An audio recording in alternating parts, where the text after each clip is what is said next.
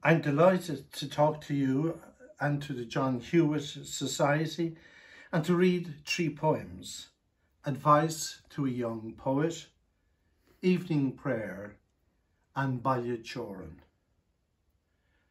John Hewitt is an Ulster poet I admire greatly. He has a strong sense of the Northern Irish literary tradition. He was familiar with the works of William Carleton, poet Samuel Ferguson, and William Allingham.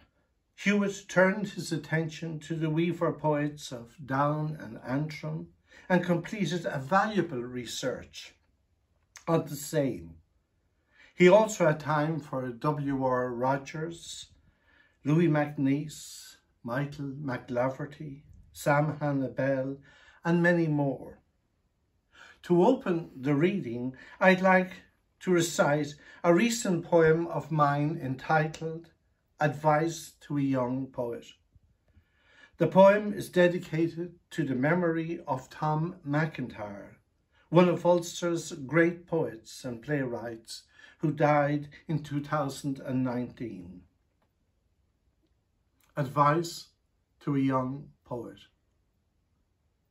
Break the lock on the field gate. Avoid the muckworms at the gap. Abandon all visions you have of yourself, self-pity in the face of a terrible God, the tribe of ghosts constantly shouting. Get to meet God's people living there, the silenced priest, the lost child. Stay in the field with his mysteries. Sift through the grass with the brown hair. Listen to the hills clapping hands. Crab apples dropping into the ditch.